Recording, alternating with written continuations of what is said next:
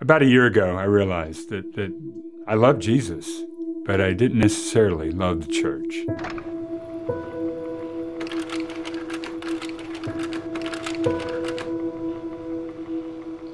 Now I say church, obviously we're kind of using that word differently, I guess, these days. I personally, even now, even when I use the word, I got to go, what is church? It was a place you went to. It was somewhat community.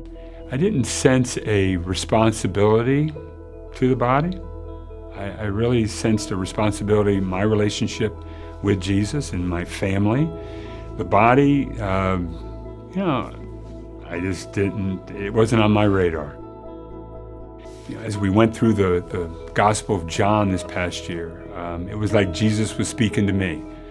It caught me off guard, and I knew that my thinking had to change, my heart had to change, and it slowly started to change. But then one day, one Wednesday morning, I'm meeting with the guys, and it was like, I don't know you guys, and primarily because I don't know your wives, I don't know your kids. And so that was my challenge I gave to them, that we really got to go deeper. And sometimes we were going through maybe a Bible study, but over time, it's become more of an opportunity to share, encourage people to offer a word from Scripture, how God has spoke to them this week through Scripture.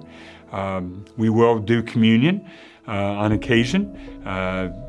We'll love on each other. We'll pray with each other. We'll get into each other's lives and say, hey, where can we help? Where can we come alongside you? I think so often we're planning on, okay, we're going to have this event and these are the results. I'm less and less worried about what happens as opposed to creating space for people to connect.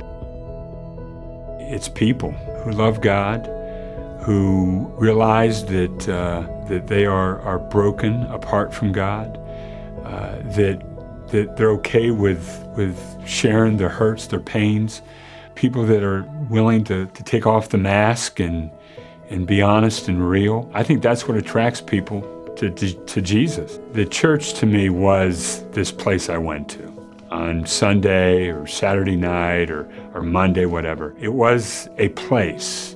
Now church to me is family. If you're that guy, you've been faithful to the church. You're involved, you're engaged, you're doing all these things.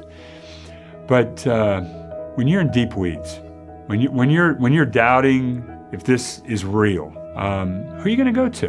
Do you have 2 or 3 guys that you can go to because you built a relationship with, that they know your story and they can speak into your story and encourage you? That's what I see the distributed church is all about.